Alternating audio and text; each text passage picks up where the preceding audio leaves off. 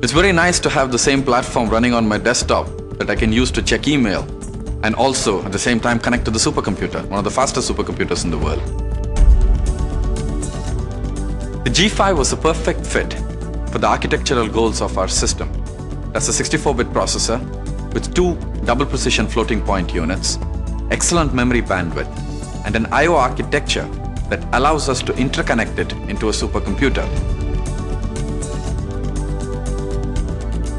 For the first time, clusters have the capacity to go toe-to-toe against the fastest custom-designed supercomputers. There's really nothing much you can do different on most of the custom-designed supercomputers that you cannot do on this system, and you cannot do better on this system. Nobody has ever bought Apple technology and put together a large-scale scientific computer before. And the guys at Varginia Tech were able to assemble quite an impressive system based on 1,100 G5 boxes, 2,200 processors in that configuration, reaching in excess of 10 teraflops worth of actual achieved performance. The machines and the network interface cards that went into them arrived in early September, and that was less than 3 weeks that the whole thing was built and put up. InfiniBand is what is used to interconnect all of the nodes, the G5 systems, together.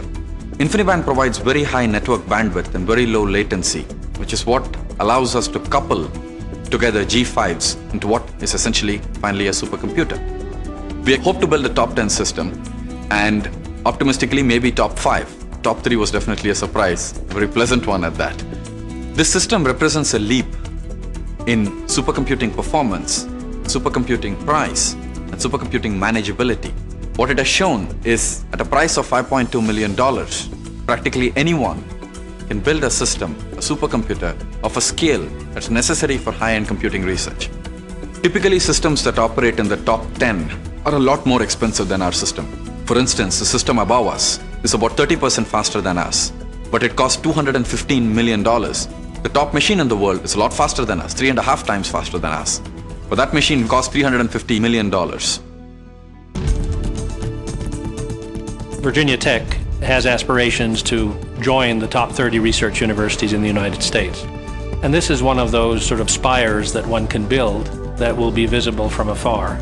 So we're very proud. We're number 3. We're above 10 teraflops, and we're the first academic machine to break the 10 teraflop barrier. Personally, it is still sinking in. It's been months of very hard work, 14, 16, 18-hour days, basically sleeping in the lab to get it done. It's slowly starting to sink in that we actually have accomplished what we set out to accomplish. Feels nice.